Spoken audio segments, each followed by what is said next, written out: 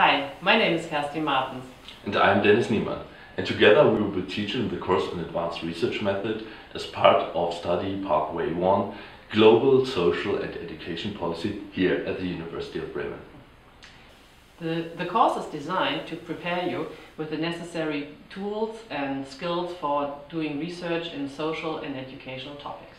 In particular, we are aiming at preparing you for setting up your own research project and your research proposal for your master's thesis.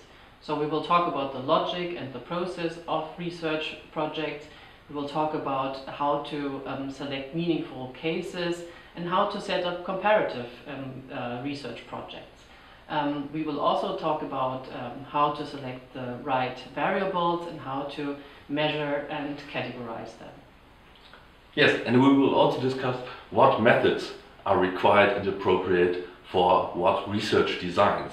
So, with regards to the toolkit, for instance, of qualitative methods, we will provide you with the knowledge and skills of how to conduct expert interviews or how to systematically analyze documents relevant for your thesis project, for instance.